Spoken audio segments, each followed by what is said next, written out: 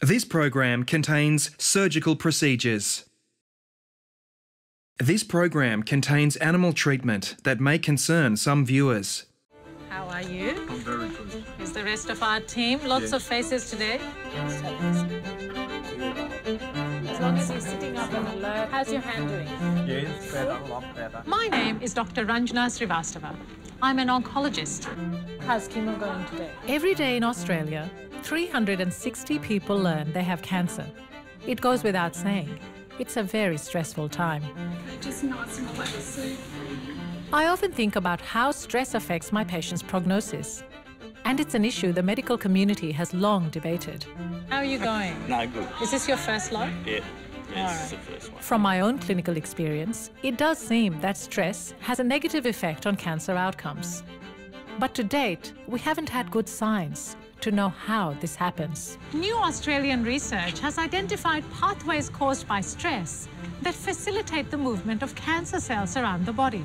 The stress is sort of acting like a fertiliser and helping the tumour cell take hold and colonise those other organs. What's more important, the researchers may have found a way to prevent it. My hands are cold. I apologise in advance. I'm sorry. Don't jump. No. My patient, Robert Denny, was diagnosed with bowel cancer in December 2014. Just have a feel of your liver. Big breath in and out. Robert's been having chemotherapy, and it has been a difficult time. How does Mary think you're travelling now? She's quite happy with me. She says I get a bit bad-tempered. As I say, it's just part of the treatment. You know, you can't blame the chemo for being bad-tempered. Robert's making light of it, but stress is now proving a real factor in cancer spread.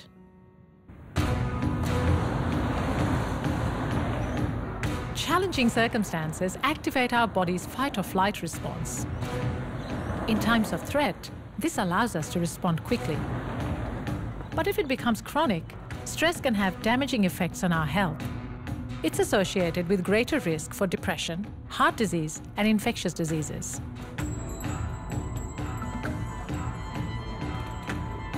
When it comes to cancer, stress as a cause has not been convincingly proven. But over the last 10 years, Dr. Erica Sloan's lab has been looking at how stress drives metastasis. That is, the spread of an existing cancer from the original tumour. At the time that I started this research, we had an understanding of how stress affected cancer patients at a psychological level, but we really didn't understand how stress got into the body of a cancer patient and how it could affect the cancer cells. And what we found was that when a mouse has cancer, when they're stressed, the cancer hears that. And it sends a signal into the cancer that allows tumour cells to escape from the cancer and spread through the body. The stress is sort of acting like a fertiliser and helping the tumour cell take hold and colonise those other organs. But they didn't know how this was happening. So we have a picture here of the lymphatic system. You can see it's an amazingly vast network that goes right through the body. And we've known for quite some time that cancers spread through the lymphatic system, haven't we? Yeah, we have. We can see how close it is to the circulatory system. And for a tumour cell that's sitting here in the breast, it's really just a short jump into the lymphatic system. And from there, it's got a pathway to track right through the body. Very recently, Erica's lab discovered that stress co-opts this lymphatic network to create new, faster pathways of escape for cancer cells from a primary tumour.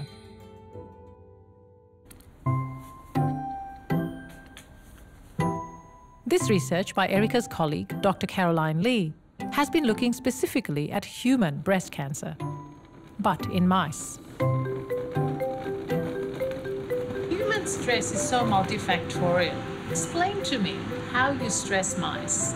What happens when you're stressed is you get a release of these stress hormones that then prepare your body for threat. Right. So the way that we mimic this in mice is through a method we call restraint stress, which is essentially just putting them into a confined space. And this activates the same pathways as humans have activated when they're in stressful situations. All right, so I can understand that that's a physiological stress that you are imposing on the mice. How do you measure psychological stress, which, as I see every day, is such an important component of cancer? Mice actually do like being in small confined spaces. Okay. The part that they don't like is not being able to escape. And so when we stress them in these confined spaces, this activates the psychological fear factor or the coping mechanism that we see in humans, which then leads to these physiological responses that we then can measure later. Stressed and unstressed mice are injected with human tumour cells. These cells are tagged with a protein extracted from nature, from fireflies, so they emit light. So what that enables us to do is then track the tumour cells once they're in the mouse and track where they move throughout the mouse. The mouse is anaesthetized and injected with a substance that triggers the luminescence in the tumour cells. It's then placed in an imager. So what we have here is the primary tumour. These tumour cells have spread from the primary tumour and moved up to the lymph nodes here under the arm and then here into the chest. Using this and other imaging techniques, Caroline has found that stress increases the number and size of lymphatic vessels leading out of a primary tumour.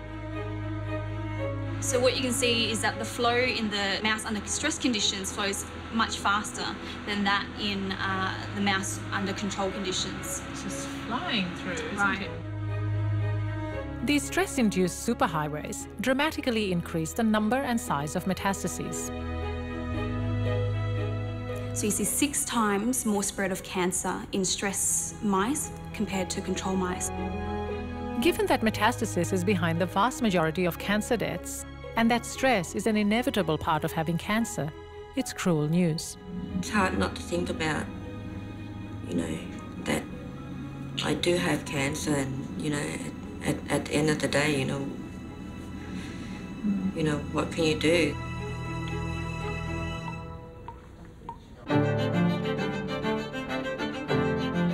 Fortunately, the researchers have something positive to report too.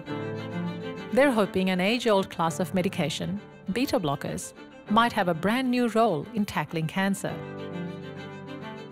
Beta blockers are commonly used for high blood pressure and cardiac arrhythmia, but they're also known to control the effects of stress.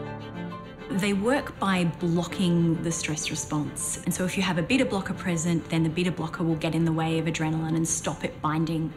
And so heart rate doesn't go up as much, blood pressure won't go as high. When the beta blocker propranolol was given to stressed mice, the effects of stress were totally negated. What we then see is that stress no longer restructures the lymphatic system, and we don't get this increase in spread of cancer in response to stress. Although generally a safe medication, beta blockers are not without side effects.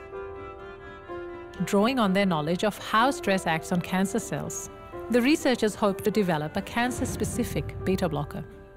This gives us an opportunity to design even newer generation beta blockers that we can use to target the tumour rather than targeting the heart. All this work has been done in mice, but the data is so interesting and the implications so important that it merits human study.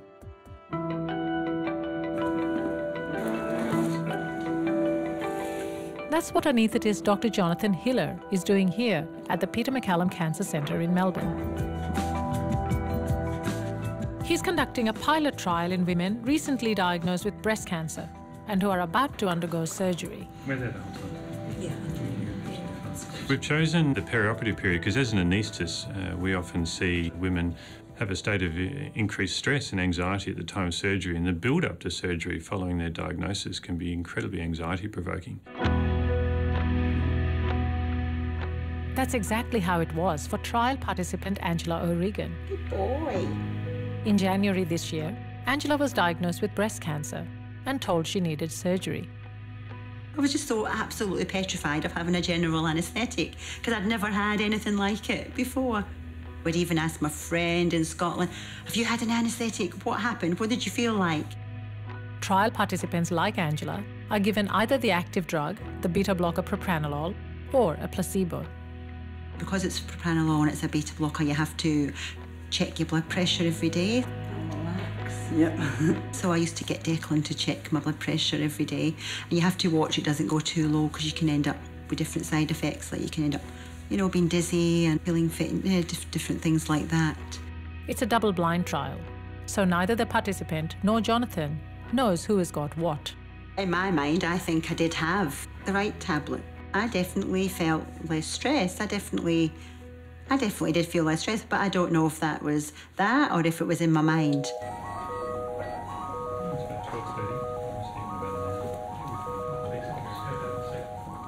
Angela is one of 60 women the trial is planning to recruit. About 20% overall will have lymph node involvement, but in most cases it's low burden disease. Before they remove the tumour, the team injects radioactive blue dye into the patient's breast to locate the key lymph node. Look in there now, you can see the blue stain node. So you can see the little lymphatic running down through there. Straight into the node, and if you put the probe on top of it, it'll go berserk. Watch this. And Michael, why does it do that? Well, the blue dye has been injected under the nipple, and it's got into the breast's lymphatic system. And we know that if cancer cells are going to spread from a breast cancer, the place it goes to is to that first lymph node, or the sentinel node.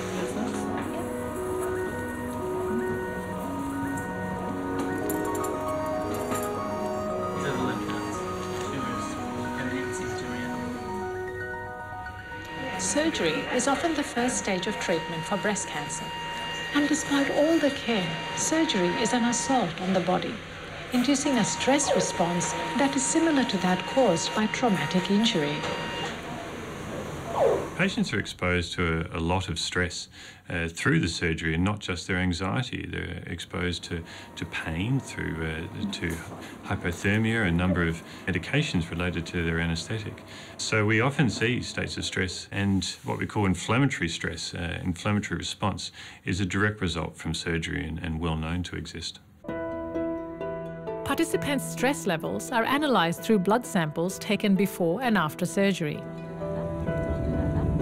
There are markers in the white cells that circulate in our body that reflect our overall state of stress and anxiety. We want to see whether using beta blockers changes that signature at the time of surgery. We're very keen to see whether the medication changes the behaviour of the tumour with its propensity to metastasize. We look at specific genes and specific changes in the tumour and the tumour microenvironment to see whether these changes that occurred in mice also occur as a result of the medication in women. At this stage, we're looking at very specific biological features of the cancer. We're not looking at the impact overall to women's cancer outcome.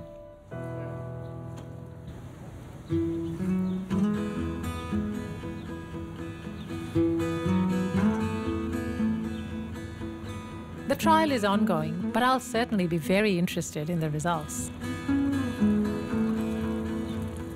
Angela's own surgery went well. She's having chemotherapy, and in the meantime, trying to keep her stress levels under control without medication.